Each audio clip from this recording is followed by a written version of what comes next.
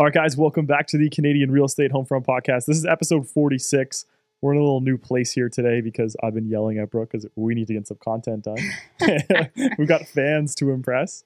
Yeah, we just have the one angle. So if you are on YouTube, you're probably wondering what's going on. But we're just in a temporary location right now just to get some content out to you guys. Don't hate us. Don't hate us. We're actually in my office right now. So this is where I work from. And our studio is in Toronto. Yeah. And the last pod, it was a snowstorm, and I canceled 20 minutes before saying, I'm not going. Yeah, that is true. You did do that. I'm a bad driver. It was like the only snowstorm we had all year, too. So I was like, I have an excuse not to drive into downtown Toronto with the gardener going down to 2 lanes. Yeah. So. You hear about that? Oh, yeah. Yeah, it's kind of where I live. For 3 years, the gardener, our major highway, going into Toronto and out of Toronto, is shutting down to 2 lanes. Yep. They don't think much over there. And there's so many nights where the major league sports teams play all in one night. Yeah. So if you're going to a basketball game or a Leafs game, even because baseball's starting up. Yeah. Yeah. And even the soccer games, like it's not directly downtown Toronto, but it's TFC's like at exhibition, so you have to pass exhibition to get to Scotia. Yeah. It's kind of like you have Jameson and Lakeshore as a cutoff, and then you have Spadina after that. Oh, and I think they're closing Spadina and Jameson. What? I think that's the one they're closing. Like they're just doing some work there right now, I think. But they have to close one lane to do work. But anyways, don't quote us on this. But Toronto is just more traffic this summer, like especially since it's crazy COVID. It's been crazy busy. Yeah, we're among the top worst traffic cities in the world, Toronto. Mm-hmm. And then you look at the population of Toronto compared to major cities. It's just the infrastructure. Like shutting down the gardener is going to be a problem. They just did not think about this very well. But speaking of Toronto, I posted this. I'm doing these new photos that you guys seem to like on Instagram. And it just kind of gives like a headline with 2 photos. Yeah. And there was one with Olivia Chow, who's the mayor of Toronto. And they're thinking about doing a rain tax. So yeah, if it rains on your property and it hits a hard surface and it goes into the sewer, they're going to decide how much of like hard surface is on. Because like if it's grass, then it'll absorb the rain. But if it's a hard surface like concrete or anything like that, it'll run off into the sewers. So they want to charge residents a tax on the amount of rain. Like it's honestly theater at this point. I was like, what is going on? Like, how do you think people aren't going to be up in arms? I think they've come out with sort of like a clarification of what they meant, because it was like they were getting so much heat. I can't even wrap my head around it. It's unreal. I think and then people were commenting like, this is already in like Kitchener for commercial buildings and stuff like that. Like there's a tax on the runoff from rain because you make the surface not grass, you make it hard surfaces. So obviously the water needs to go somewhere.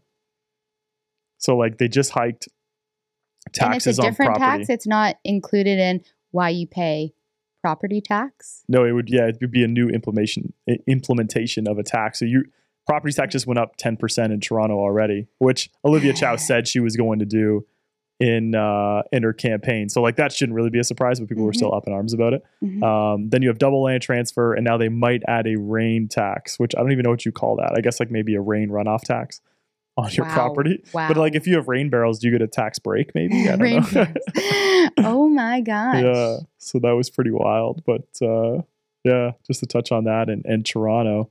And then to pivot into something else. That's crazy. Yeah, I am speechless. I know. I'm pretty speechless as well. But Trudeau came out.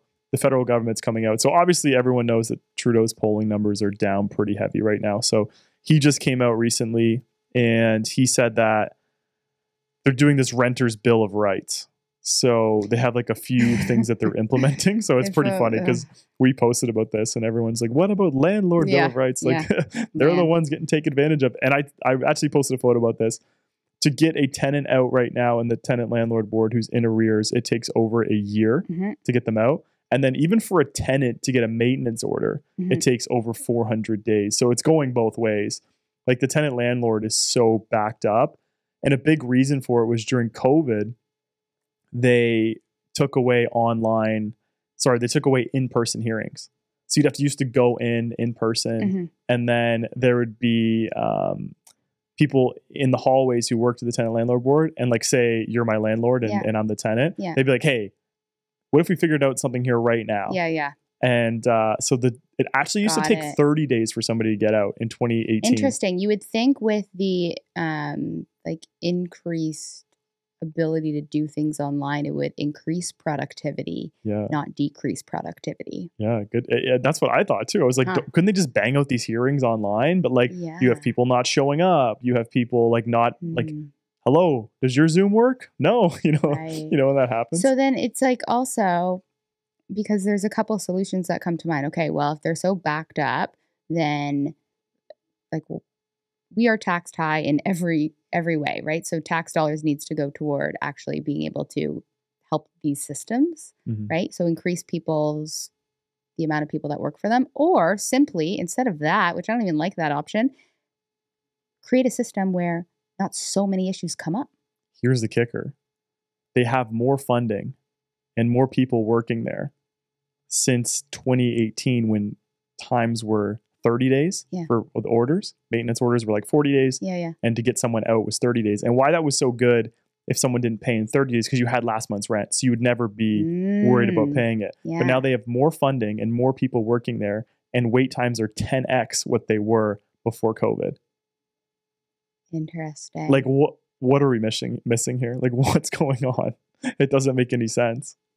So the tenant landlord board in Ontario specifically is just an absolute disaster. So what happens in other countries where if you don't pay your rent? It depends too. Like I think in Calgary, it's very quick. That's why a lot of Is it very quick because there's not as many disputes because there's less people, or there's more people that are efficiently putting through these requests and coming up with solutions? Or is their system just better where not as much comes up? I think if you are in arrears, a sheriff will go there and take you out. Like in Buffalo, where my uncle owns units, he's like, if someone doesn't pay me, the sheriff's there. Like and then you're out. Day? Yeah. There's no reason why you can't pay rent. You have to pay rent. Like there can't be any, and realistically, when you think about it, like what is a reason why you can't pay rent? Like you don't have the money, right? Yeah. Like say you're like away, like you can still e-transfer. There's still so many ways of getting rent there. Right.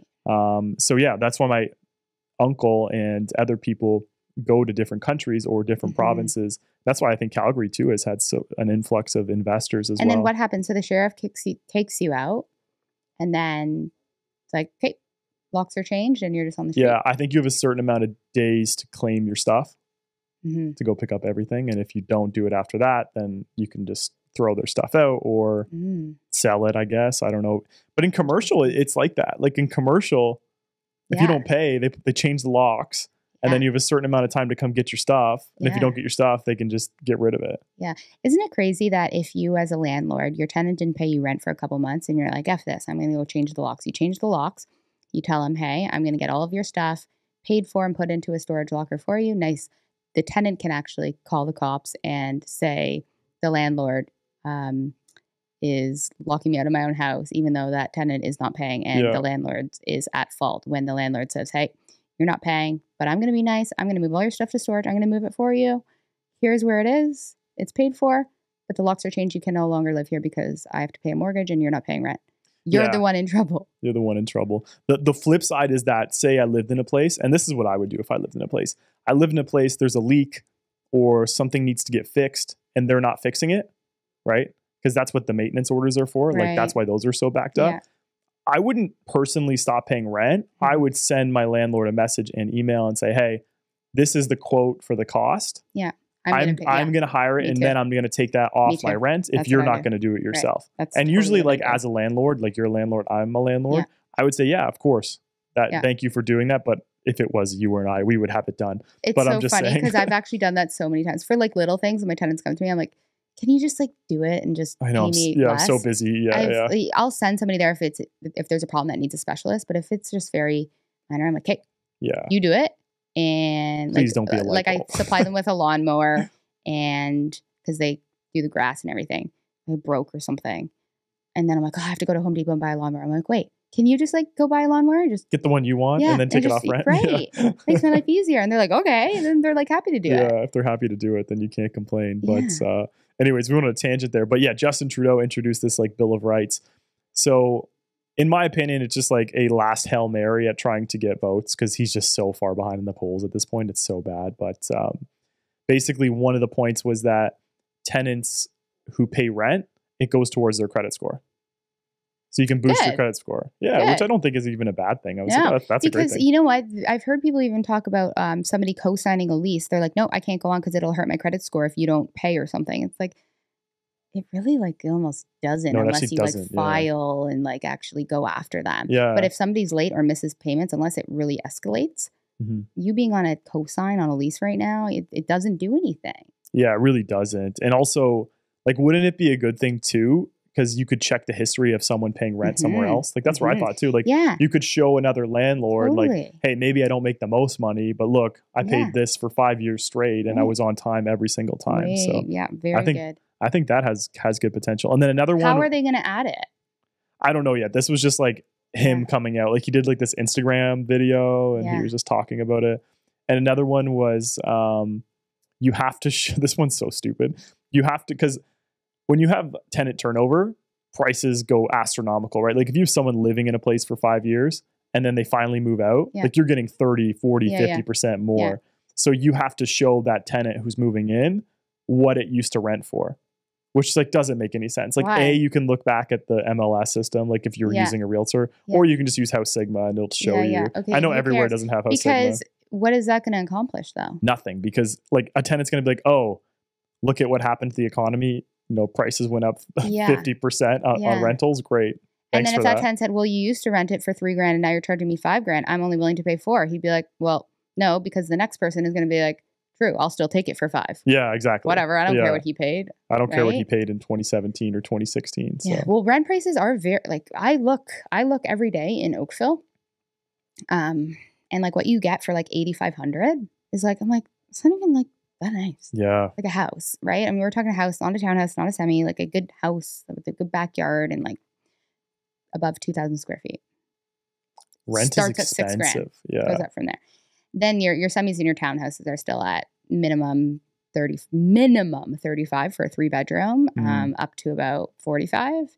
And then your houses, if it's unrenovated and original, you're at $5,000 plus. And then if there's any sort of renovations and it's nice, you're at like $6,000 plus. It's wild. That is wild. And okay, I'm talking south of the QEW though too. So north Oakville, for those who don't North know, Burlington, it's more of a desirable area. Yeah. But like when you go north of the QEW, you're getting more of the newer developments. So houses are closer together. There's more listings. Like I remember the Post Road one. Remember I had that one. Yeah. I remember sending my client. There's like 40 listings of the same caliber.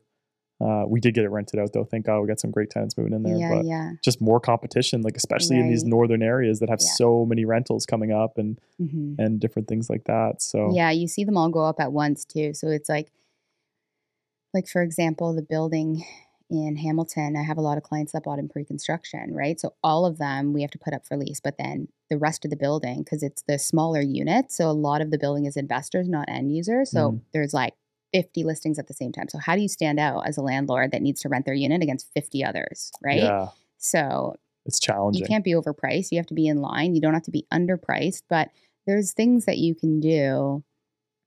But yeah, I guess it is supply and demand, but I look every day just back to that point of, some of them worth $3,800 I saw, and now they're asking $7,500. The difference in 2017 to now. Yeah, it's crazy. Even when we were on that podcast, we went on the Ottawa real estate podcast. I think it's called. We might be butchering it, but even they were saying like townhouses, like not downtown Ottawa, which I don't know Ottawa at all. Were like yeah, it's 2,700. Even like I was like 2,700 in Ottawa. Not that Ottawa is undesirable, but like I don't know a lot of people who live in Ottawa, but I guess rental prices everywhere are just up and to the right, as they say. Right.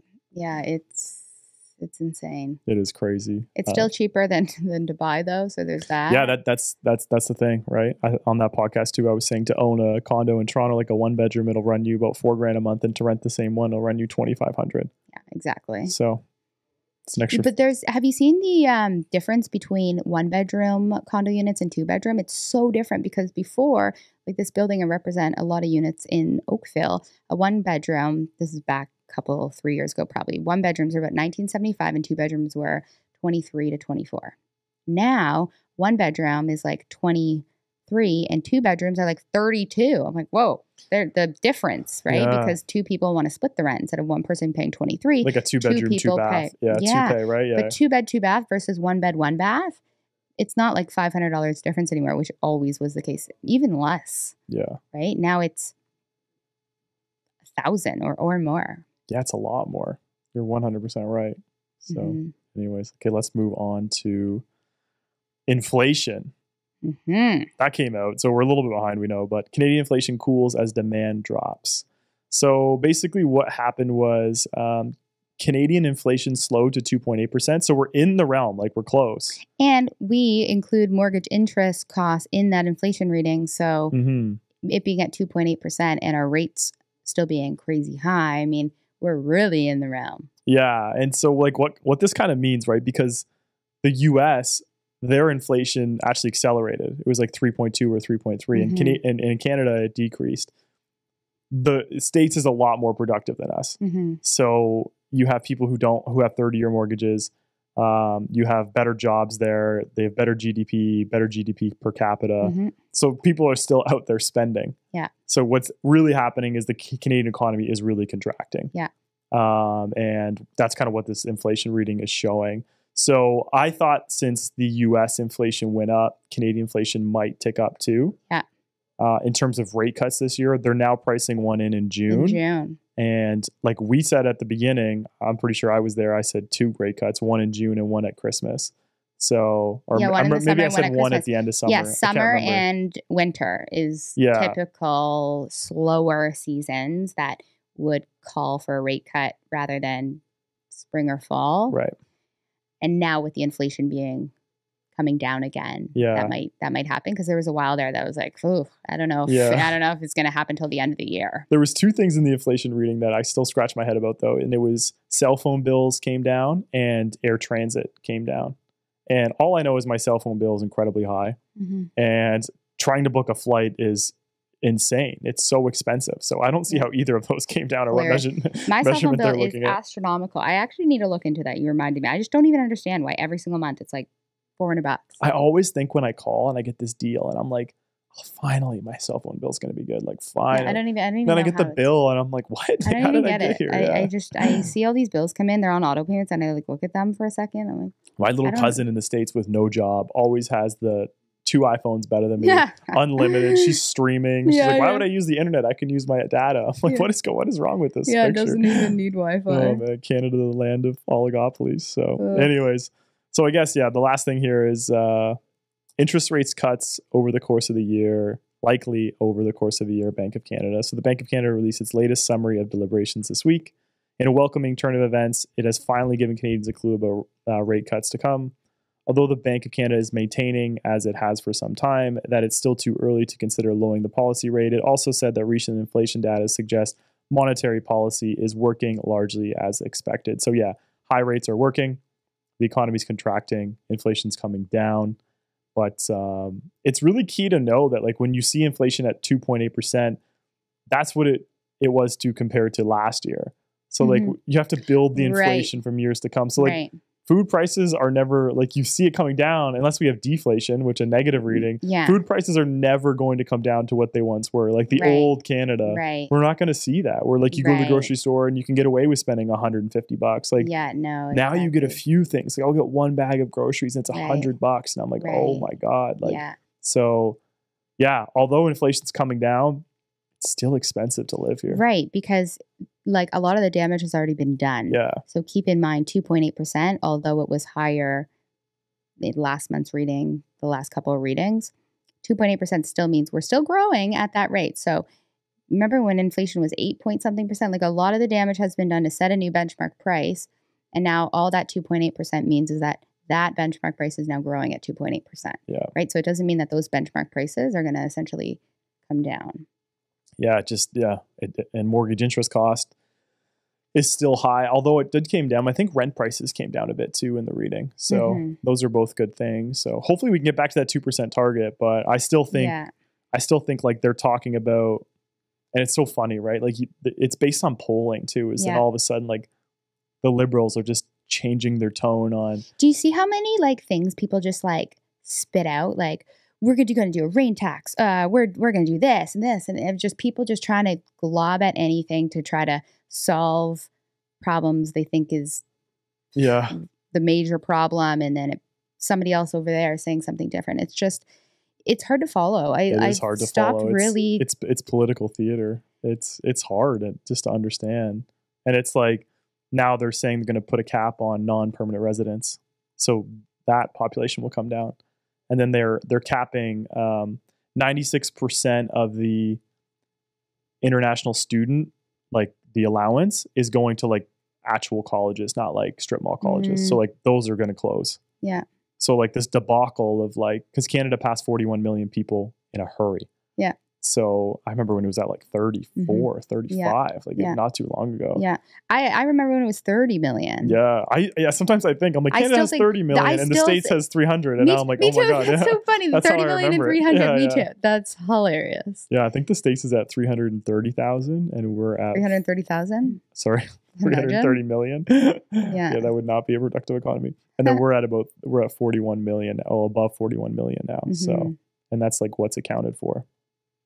But yeah, it's rolling though. Like we have an election this year in the States, and then there's next year we have the Canadian election, which it looks like Conservatives are going to win a majority because I think everyone is just so sick and tired. Like I don't know if it's my algorithm that feeds me this now, but it's just like sad stories of Canadians who like just can't get by anymore. It breaks my heart. Yeah, I see it all the time. I opened Reddit just while I was sitting here waiting for you to get set up, and the first one that came in is, I'm choosing to leave Canada. It's not what I thought it was. It's not serving me. But then you get a lot of comments because Reddit is worldwide of people in Eastern Europe, where I guess this person was planning to go. And they're like, it's not any better here. And then people chiming in from other countries. And it's like, well, what, do you go to a third world country? Does that make your life better? Or yes, okay, maybe your money goes further now, but does that make your life better? And then there's other people in Europe commenting about their problems. And it's like, They said actually New Zealand is the only other place that I would go to and is essentially good. But then you even look at the prices in Australia and New Zealand. Like Australia's crazy. I know. Yeah, so nuts. every country is going to have its own. And Australia has open auction. So like when you want a house, I watched one on YouTube. You go to the front door, outside the front door. And there's a guy there and he's like, how much do you want? And you gotta like lift. Isn't that insane? The thing? Yeah, it was insane. I was like, what is going on? How is this a thing? I feel like you could be one of those guys. It's like, the ones that talk too much. Like, do I hear 400,000? Do I hear 400? 1,000? Do I hear 405? 410? Yeah. But they talk so fast. God, that'd be a good job. That's so you're saying I'm a good negotiator. Okay, sounds good. That's hilarious. Okay, give us Brooke's take on the market right now. And this is just specific to Hamilton and surrounding areas. So it was March break and now we're coming up to Easter. So, because a couple podcasts back, I'm like, I am so busy. I'm seeing so much more activity. And it's still a lot on my plate of things that are kind of moving and shaking and a lot of listings and people coming to see them. But in terms of sales, it's just, I think just for the sake of it being March break and Easter, it's kind of just like stalled a little bit for me anyways. Yeah. I have a lot of listings right now. I usually am pretty good at keeping like listings flowing. Like I do not want to be one of those agents that has a listing for 40 days on the market. Like you got to be on every single one of them and, don't ignore your seller. Yeah. And do things as per what the market's seeing, change things, be creative, all that good stuff. So the listings that I have lately, I have about 18 of them, have been a little bit slower these past couple of weeks, but understandably so. March break, people go away. Now we're approaching Easter, but I think after next Tuesday, I think activity will continue to pick up. Still not a lot of really, really good inventory for a lot of the buyers that I'm working with that see the opportunity of it being a high rate market, but prices for the multifamily are way below what they were in the last couple of years. And we can have you cash flowing or breaking even in these high rates. So, but there's not a lot of great inventory to choose from. I've seen prices edge upwards in that area of real estate.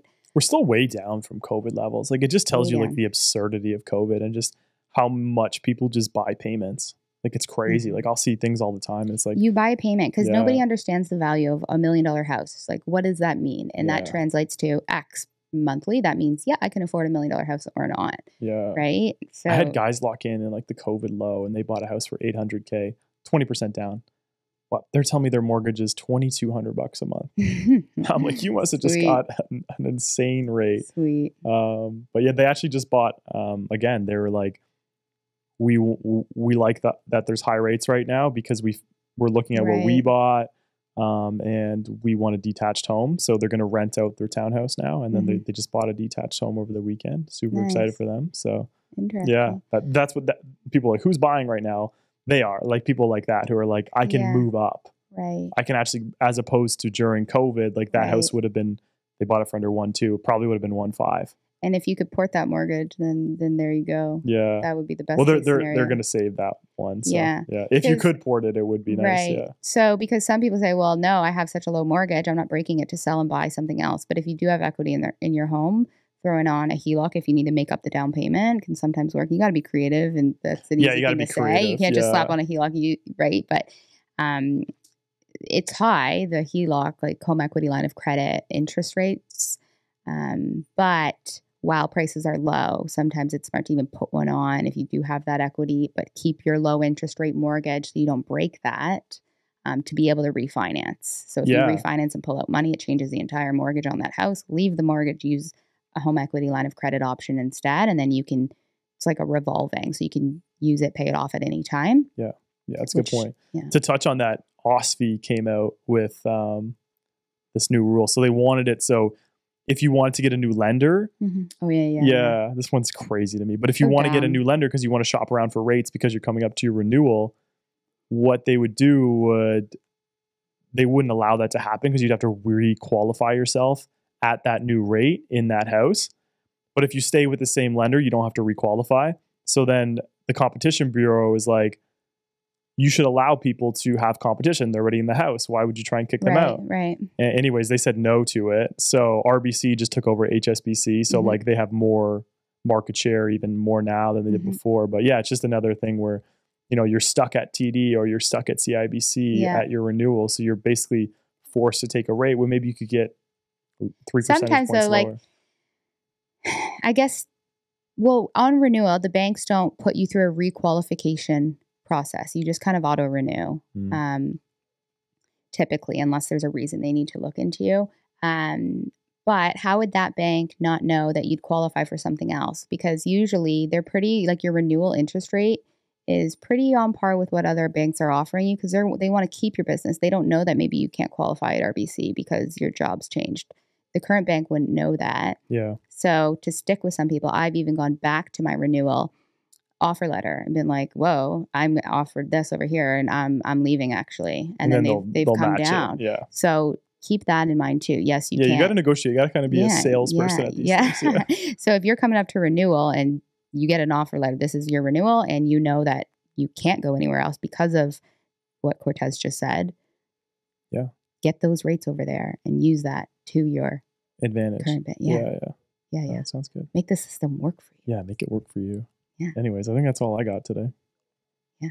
Thanks for doing this, pod partner. I wanted to go for a swim instead of coming here and doing a podcast, but he dragged me. But that's what I'm going to do this afternoon. I'm going to get myself a swim cap and some goggles. Sport Check definitely has Sport Check. I have to go get because I want to cover my hair because I work on it too much for it to turn green with chlorine. We know how much you work on your hair. So I have to get a swim cap and I'm going to cover my head so that I look bald. Get goggles and go for a swim. Go for a swim. Cool. That sounds fun. What are you doing this afternoon? What am I doing? I have paperwork to finish up. Yeah. I have to get this listing loaded up because it's before Easter. Yeah. And I want to go on Tuesday. Yeah. Oh, you're loading it today. I'm basically going to get it like all set up with Burloak. Wow. Yeah. You see how organized and productive that is? So productive. If I go on my walking treadmill, that's what happens. Oh, it's so funny. Anytime Cortez calls me and gives me updates about anything, I hear the treadmill noise in the background and I'm like, oh my God. If I'm on that thing, I'm like, I know I need to work. Yeah. Yeah. Well, it's a good. Yeah. Anyways, guys, thanks so much for watching. I don't know where we'll be next week. We will probably be back at BZN. Oh, yeah, we have a guest coming on Tuesday. We do have a guest coming on, yeah. He's a financial... Yeah, he's a very smart guy. So he'll be an interesting one to listen to. He has quite... Not another realtor, so... No. some really good insight on the financial market. World. So we're gonna have him on. We'll be at VZN next time, which is the other studio that we're in. Yeah. And if you're on YouTube, please like and subscribe. If you enjoy this free content, we're just pushing it out to a lot of followers to book a call with us and just see if we're a good fit for you. Again, we're not selling ourselves all the time. It's just, hey, see if you want to work with us or not. No hard feelings. So book a free call. It's in the comfort of your own home. It's just our calendar down below. And if you want short form stuff, Instagram is our go-to. We're also on TikTok. And if you could please leave a review on Spotify or Apple Music, we'd appreciate that so much. All right, guys, thanks for tuning in, and we'll see you next week. Bye. See you.